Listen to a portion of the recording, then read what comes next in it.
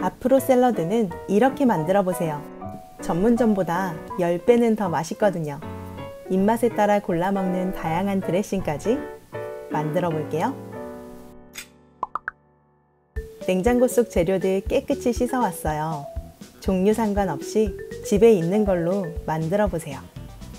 팔팔 끓는 소금물에 브로콜리 넣어서 1분간 데쳐주고 그 물에 새우 한 줌 30초만 데쳐줄게요.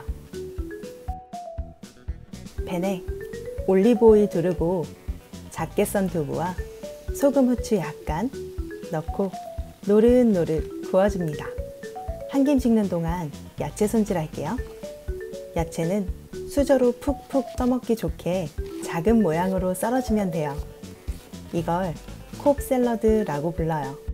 콥이라는 이름을 가진 셰프가 주방에서 사용하고 남은 자투리 재료를 작게 썰어 먹은 데서 유래되었다고 합니다. 야채가 더 맛있어지는 소스 레시피 바로 알려드릴게요.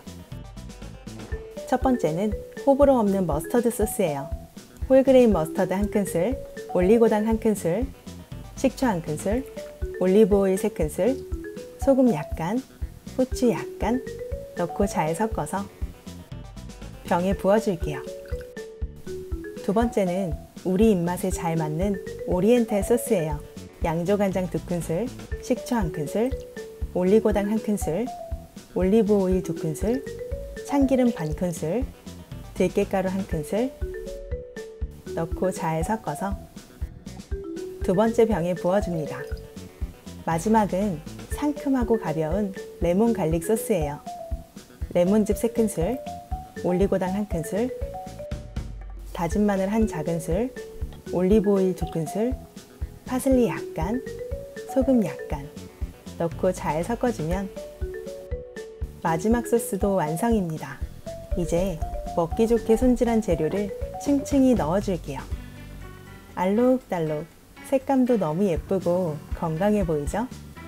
한번 만들 때 3-4병 미리 만들어 두고 냉장고에 보관했다가 식전에 붓기만 하면 되니까 일주일이 편하더라고요. 짠! 예쁘고 맛있는 콥샐러드 완성이에요.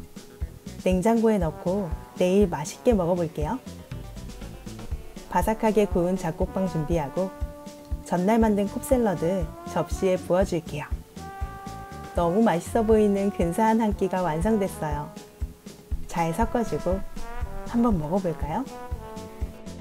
와, 아삭아삭, 새콤달콤, 신선한 야채와 느끼하지 않은 소스 조합이 너무 잘 어울리는데요.